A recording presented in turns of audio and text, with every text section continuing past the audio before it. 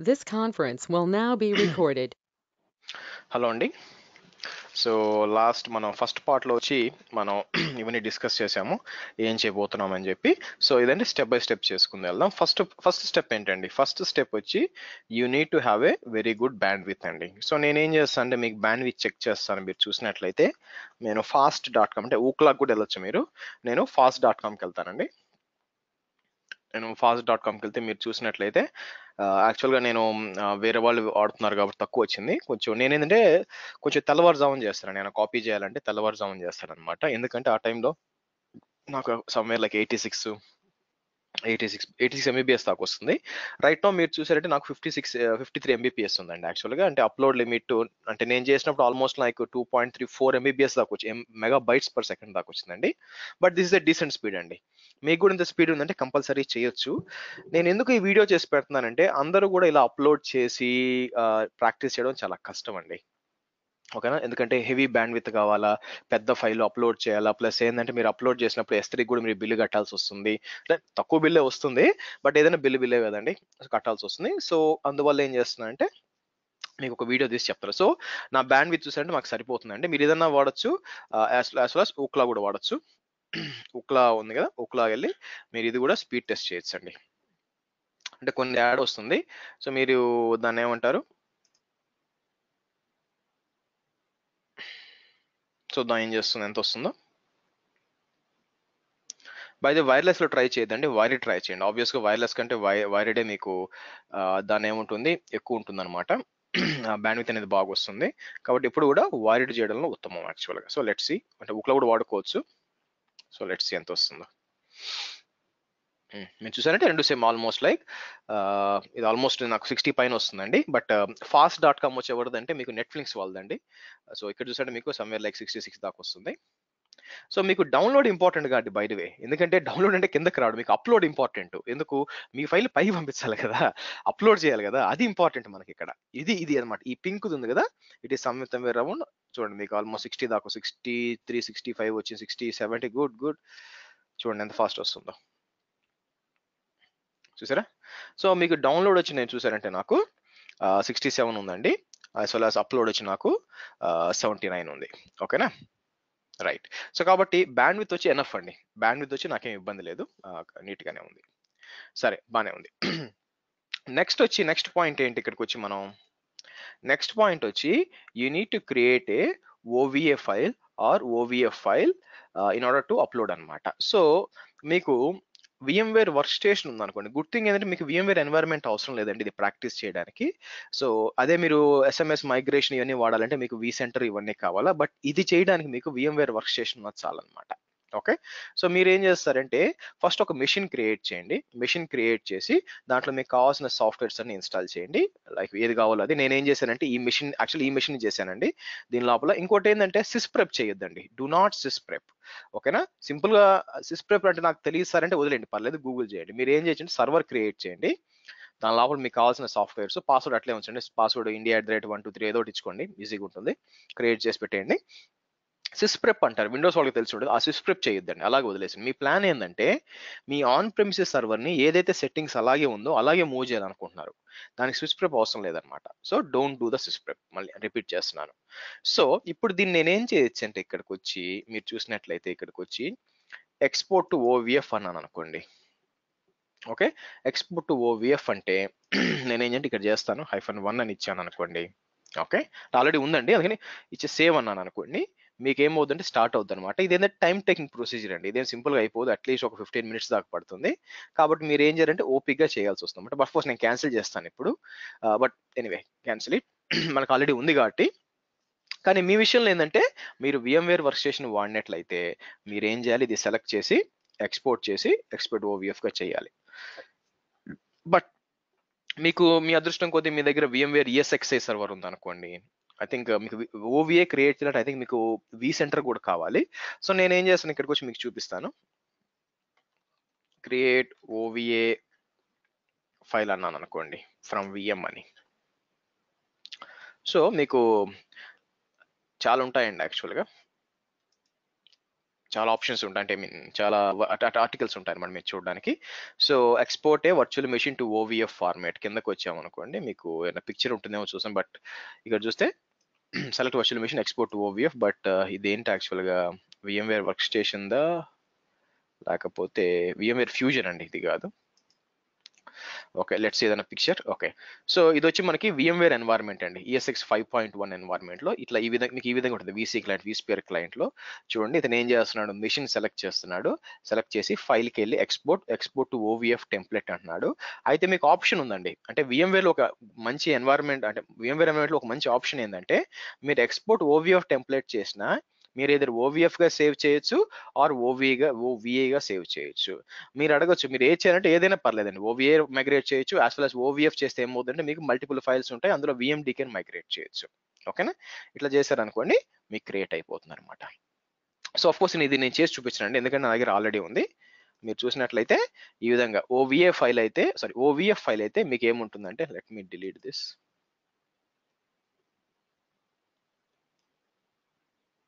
Okay, ఓవిఎఫ్ file అయితే మీకు ఈ మూడు ఉంటాయండి, .mf, .ovf, ఓకే, .vmdకి ఈ మూడు ఉంటాయి. ఓకేనా, అది కాకుండా మీకు ఓవిఏ అంటే ఒకటే ఫైల్ ఉంటుందండి, మీరు ఇక్కడ చూపించినట్లు విండోస్ 2000 బేస్ ఏమి ఇది ఒకటే ఫైల్ ఉంటుంది. ఓకే, ఈ విధంగా మీకు ఓవిఏ అండ్ ఓవిఎఫ్ క్రియేట్ చేసుకోవచ్చు. ఒకటి చాలండి, రెండు అవసరం లేదు. మీరు ప్రాక్టీస్ చేయాలంటే రెండు కాబట్టి రెండు చేసుకోండి, ఇబ్బంది ఏం లేదు. సరే, నెక్స్ట్ స్టెప్ ఏంటి? నెక్స్ట్ వచ్చి మనకి create a VM import role in AWS అండి. ఓకే, మన ఏడబ్ల్యూఎస్ లో ఒక విఎం ఇంపోర్ట్ రోల్ క్రియేట్ చేయాలా, ఆ తర్వాత ఏం చేయాలా, ఇక్కడికి వెళ్ళి ఆ తర్వాత ఏంటంటే మనం పాలసీలు క్రియేట్ చేయాల్సి వస్తుంది.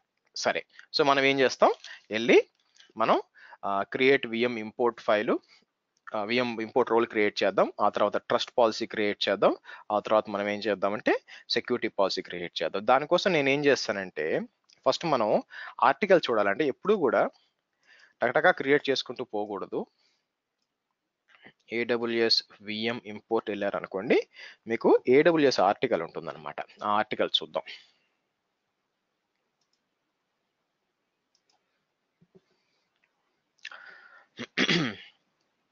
సో మీరు చూసినట్లయితే దీంట్లో వాళ్ళు నీట్గా ఎక్స్ప్లెయిన్ చేసి ఉంటారంటే, importing A VM as an image using VM import and export. So కిందకు వచ్చారనుకోండి, మీకు ఏమేమి సపోర్టింగ్ ఉన్నాయి, VMware, Citrix, Microsoft హైపర్వి, as well as మీకు అజూర్ కూడా సపోర్ట్ చేస్తుంది. బట్ మనం ఏంటంటే విఎంవేర్ చూస్తాం అనమాట. So importing your VM as an image కిందకు వచ్చారనుకోండి, సో స్టెప్స్ ఏంటి, pre రిక్వెజర్ you must provide S3 bucket and IIM role import. First S3 bucket create చేయాలండి, మనకు ఆల్రెడీ చేసింది, అది కూడా చూపిస్తాను మీకు. తర్వాత ఇంపార్టెంట్ ఏంటంటే ఈ రోల్ క్రియేట్ చేయడం అండి.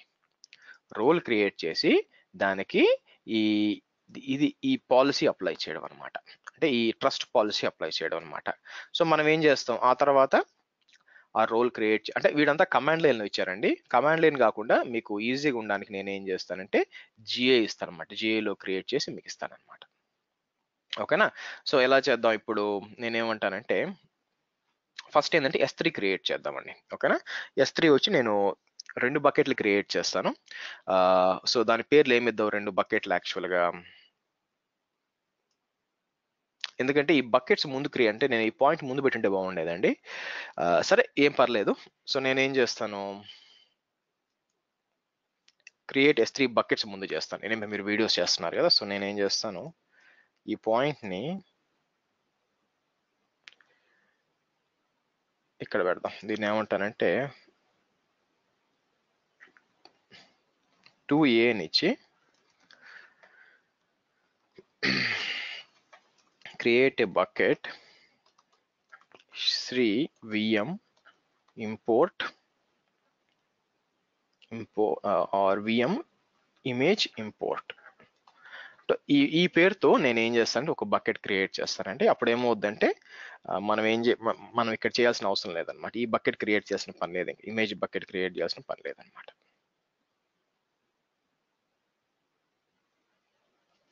ఓకే, సో ఆ తర్వాత మళ్ళీ మనం క్రియేట్ చేసుకోవచ్చు. ఇది ఏంటంటే మనకు యూజర్ బకెట్ అనమాట, లేకపోతే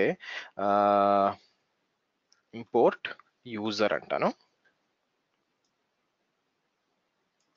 లేదంటే మనం 2 బకెట్లు ఇక్కడే క్రియేట్ చేద్దాం. యాజ్ గివెన్ ఇన్ స్టెప్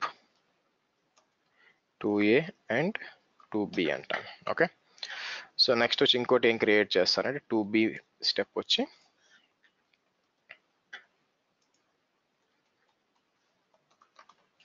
ఇలా క్రియేట్ చేస్తాను. 2 బకెట్లు, ఒకటి 3VM ఇమేజ్ ఇంపోర్ట్ యూజర్, ఇంకోటి ఇంపోర్ట్ ఇమేజెస్. సో నేను ఏం చేస్తాను, ఇక్కడికి వెళ్ళి ఫస్ట్ మనం S3కి వెళ్దాం. S3కి వెళ్ళి నేను ఏం చేస్తానంటే క్రియేట్ బకెట్ అంటాను. క్రియేట్ బకెట్ అని చెప్పి ఫస్ట్ ఇమేజెస్ క్రియేట్ చేస్తాను, ఇది అవసరం నాకు. నెక్స్ట్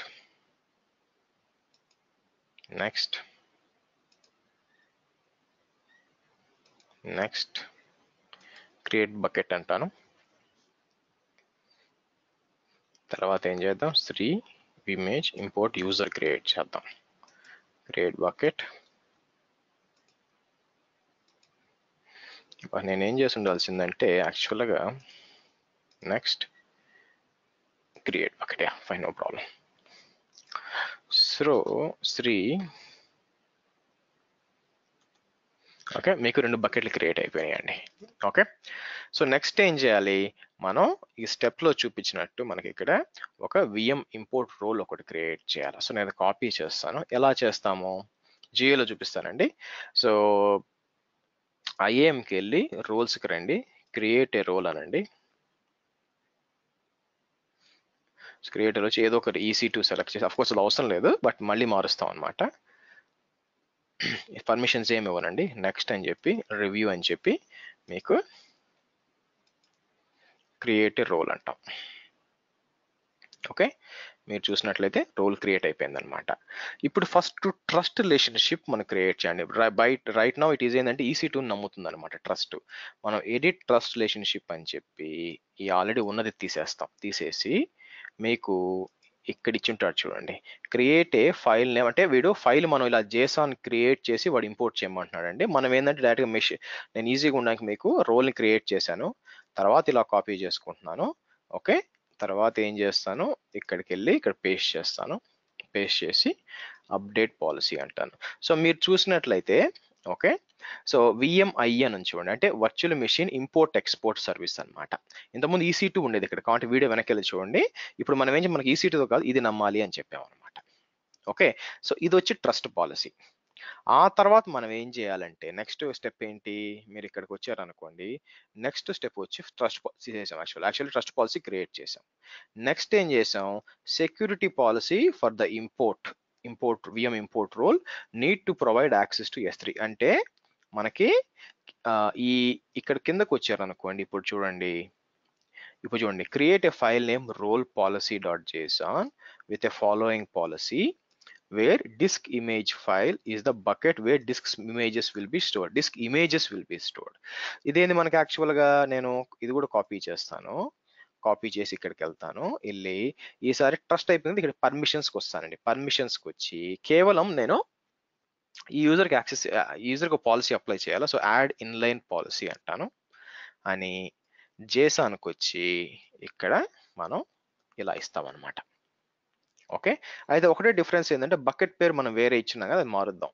బకెట్ పేరు ఏంటి, ఇదనమాట, 3 VM ఇమేజెస్ బకెట్. కాపీ చేయండి.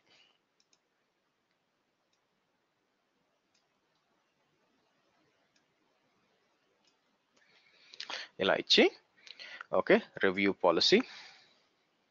ఓకే, పేరు ఏమి ఇద్దాం, ఏదైనా ఇచ్చుకోవచ్చు. యాక్చువల్గా పేరు ఏంటి, రోల్ పాలసీ అని ఇద్దాం.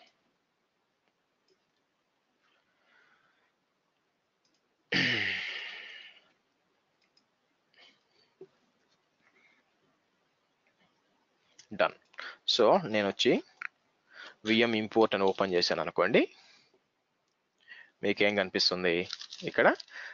సో ఫస్ట్ ట్రస్ట్ రిలేషన్షిప్ మీరు చూసారంటే ట్రస్ట్ రిలేషన్షిప్ ఇక్కడ దాకా వచ్చిందండి. ఐడెంటిటీ అంటే ఇది VM virtual machine import export ని నమ్ముతుంది, అంటే ఆ సర్వీస్ దీన్ని వాడుకుంటుంది అనమాట. మీరు ఇంపోర్ట్ చేసేటప్పుడు ఆ సర్వీస్ వచ్చి ఈ రోల్ ని వాడుకుంటుంది. ఈ రోల్కి ఏం పర్మిషన్ ఉంది, మీకు వచ్చి రోల్ పాలసీ పర్మిషన్ ఉందన్నమాట. గుడ్. సో నెక్స్ట్ ఏం చేస్తామంటే మనం నెక్స్ట్ వీడియోలో యాక్చువల్గా మనం ఆల్రెడీ బకెట్స్ క్రియేట్ చేస్తున్నాం కదా. సో నెక్స్ట్ ఏం చేస్తామంటే అప్లోడ్ చేస్తామండి. containers.json ఫైల్ క్రియేట్ చేసి మనం ఏం చేస్తామంటే VMకి అప్లోడ్ చేస్తాం అనమాట. మీకు ఎలా చేయాలో చూపిస్తాను. తర్వాత perform the import task to convert అని ఇస్తాను. ఆ తర్వాత 7A ఏమి ఇవ్వచ్చు అంటే చెక్ ద